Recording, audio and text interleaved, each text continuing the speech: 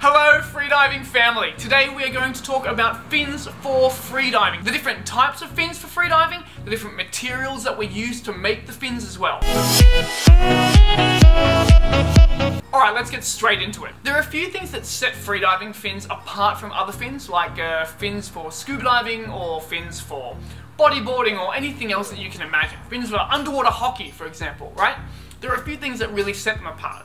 Now for starters, all freediving fins will basically have an enclosed heel foot pocket, right? We usually have these rubber foot pockets that enclose the heel. And that basically ensures that we get a very strong power transfer going down from our kick to the tip of our fin. Keeping in mind that when it comes to freediving, efficiency is key. We're looking to get the maximum power out of minimum effort because we are holding our breath all the time. Now the first fin I want to talk about are these little short fins. You may have seen in most other freediving videos, for example, freedivers wear long freediving fins, but you can actually use short fins as well. There's nothing to say that you can't use different kinds of fins for freediving. It's just that those long fins are better for it. They're more effective for it. If you're just starting out, these little short fins will be perfect for you. I mean, they're typically snorkeling fins, not freediving fins, but the difference between freediving and snorkeling is mostly that freedivers dive a little bit deeper than snorkelers will. Now this fin has a plastic blade, right? Now there are three different main materials that we use in freediving for our fins. We have plastic, we have fiberglass, and we have carbon fiber. Plastic fins are the cheapest and the blades are usually the least efficient. Here we have an example of some plastic long fins, right? Now these are typical fins that you'll see freedivers using, especially recreational freedivers. The length of this blade is designed to give you the maximum output for the minimum input, by which I mean to give you the most propulsion for each fin stroke that you do. If they were a little bit longer, then the balance of power wouldn't work as well. If they were shorter, you wouldn't get as much power as you could. Pretty much the length of this blade, or the length of the fin, is designed for maximum efficiency for freediving. See that this fin also has an enclosed foot pocket, so the transfer of power comes very easily and efficiently through from your leg to your foot and then into the blade of the fin itself. Now fins are typically broken up into two separate components. We have the foot pocket and we have the blade. Now the reason why I mention that is because often we buy these things separately. This fin, for example, the foot pocket is connected to the blade. You can't take it off. But there are other fins in which the blade is detachable. For example, with these fins, when you're first beginning in freediving, you can buy a nice cheap set of plastic fins, right, with plastic blades. And then as you develop as a freediver, if you want to upgrade your gear in the future, you can take these blades out and replace them with a higher quality or a higher performance blade. For example, you'll see that these are just blades on their own. What we could do is we could have started by buying some fins with some cheap detachable plastic blades, and then as time goes on, we want to upgrade, we simply take those blades out and we put these blades in. Then we still have the same comfortable foot pocket that we have gotten used to using, but with a high performing blade. So this is a fiberglass blade, and a fiberglass blade is a much more higher performing blade than plastic because of how responsive the material, by which I mean when I bend the fin, or when I bend the blade, it snaps back onto itself. For example, when I bend the plastic, you notice that the response is not as strong. Right? So this is actually happening when we're in the water. When we're finning and we're moving through the water, as I kick and bend the blade, it is bending back on itself. I mean, all the materials that we use, they're effectively working for you, right? Like you kick into it and then the material snaps back on itself. Plastic just snaps a lot slower and with less force, and fiberglass will snap with a lot more force. Carbon fiber with even more force or with even more responsiveness. So you get a lot more power out of the same kick, right? If I kick with the same force into a plastic fin, I'll get a lot less power than if I would have kicked with the same force into a fiberglass fin. And the same thing, with the fiberglass fin, I'll get less power than if I kicked in with a carbon fiber fin. The other thing as well is that with a plastic blade, you don't get as progressive a response as you get with a fiberglass or a carbon fiber blade. For example, with a plastic blade, you kick into it and it just flops back into itself. But if you're in the water and you're finning with a fiberglass or a carbon fiber blade, then the transfer of power is more progressive, by which I mean it rolls up the fin, which is a much more effective way to be finning through the water. It requires a lot less effort and power from you, and you get a lot more power and output from the blade itself. Now, these are carbon fiber fins, and you'll see just how flexible this is and just how responsive they are. These are actually my personal fins. These are mine. I swim with these all the time. Something I don't really want to go to too much in this video is brands. I get asked all the time, like, what's the best brand? What's the best mask for freediving? What's the best fin for freediving?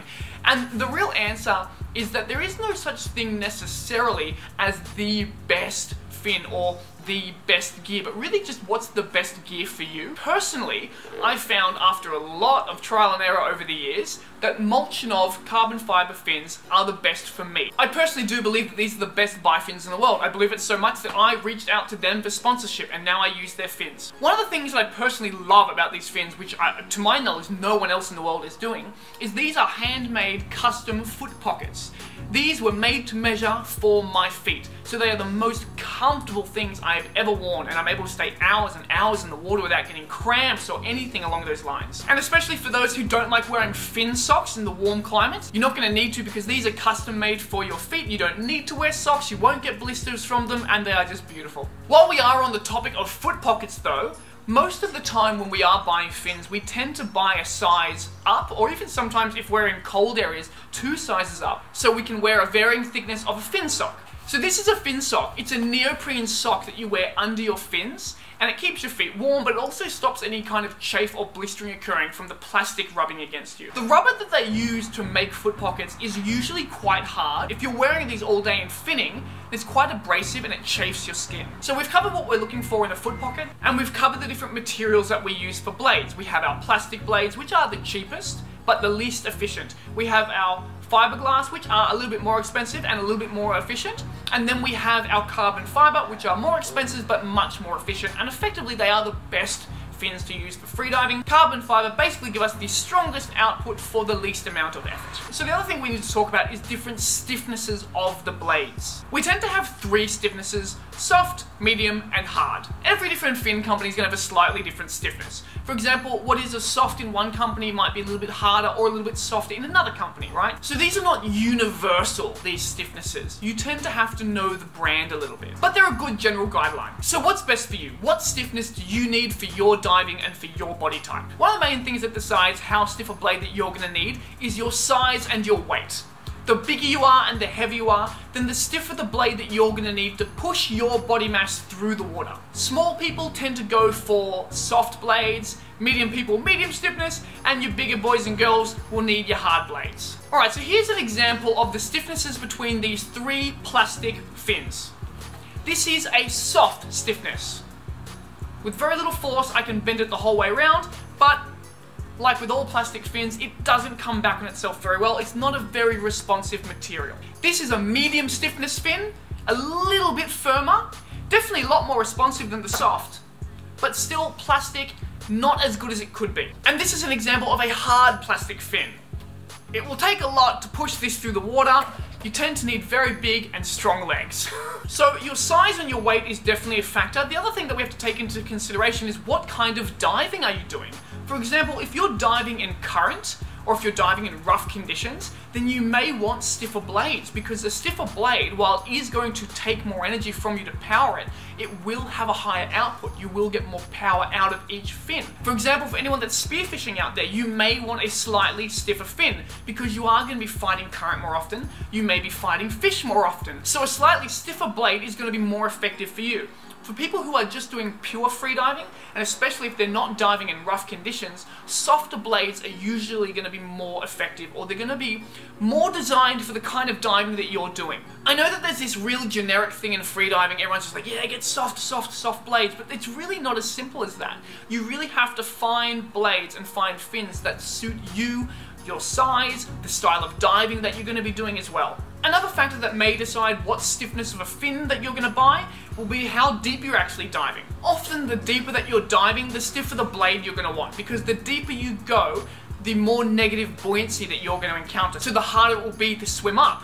So you may want a stiffer blade to come up from those deeper dives. So you can see the kind of picture that I'm trying to create. You need to decide for yourself what fin and what stiffness is going to suit you, for your size and for the kind of diving that you're doing. It's not a one-size-fits-all situation, and many people will have different kinds of fins for different kinds of activities. For example, a lot of people wouldn't feel comfortable taking their carbon fiber fins diving in an area where they could potentially get banged up on rocks or things like that. Personally, I've never had an issue diving in rough conditions or diving near or jumping off rocks wearing carbon fiber blades. People often talk about carbon fiber fins being the most fragile, but personally I've never really had an issue with them. Even though I would never argue that your carbon fiber fins aren't as robust and tough as your plastic fins, but still I've never personally had an issue with it. Really quickly, something I want to touch on that comes down mostly to a matter of opinion is rails on blades. Some people feel that having rails on your blades is more effective, by which I mean